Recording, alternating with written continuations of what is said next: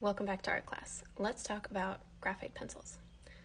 So drawing with a pencil is honestly one of the easiest places to start, and the tools are not so specialized that it's not accessible.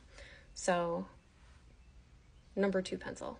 This is what they make you use on a Scantron for probably your whole life growing up. Number 2 pencil is actually equal to what we call in the art world HB. So if you don't know what that is, HB sort of acts like your 0 or your middle of the road. Sort of not too hard, not too soft in terms of the graphite itself. So it'll spread pretty easily, no big deal. The higher you get into H, the harder your graphite will become. So H, 2H, 3H, 4H, all the way until, I think I've seen 9H. I'm sure it goes higher than that. But 9H is almost like writing with a screw because the lead graphite is so hard that it doesn't really spread out. The higher you get into B, on the other hand, right, if we go back to HB as your 0, the higher you get into B, the softer your lead will become and the darker it becomes, all the way until 9B, which is like writing with a marker.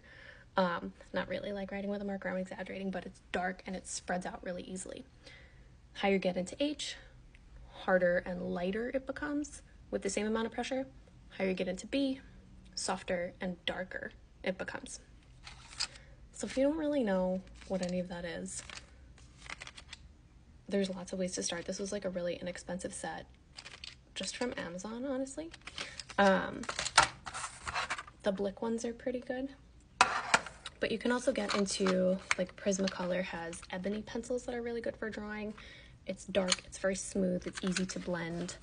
You can also get into the really specialized, like graphite sticks. These are really good for blending and coloring big areas. I would not use this for fine line work just because it's so chunky. But you can get these in. This one is 2B. I don't know if you can see it. This is a Lyra. I think it's German.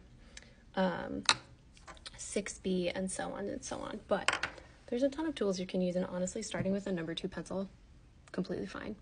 Some people like these little mechanical pencils because you can get really fine lines on them, but there's also like architectural drafting pencils. That's my preferred fine line work pencil, and it's really cool. You can just remove the lead from it and use whatever 2B, 4B, 6B, 2H, 4H, 6H kind of lead you want to and replace it that way. I like those in particular because they're nice and heavy.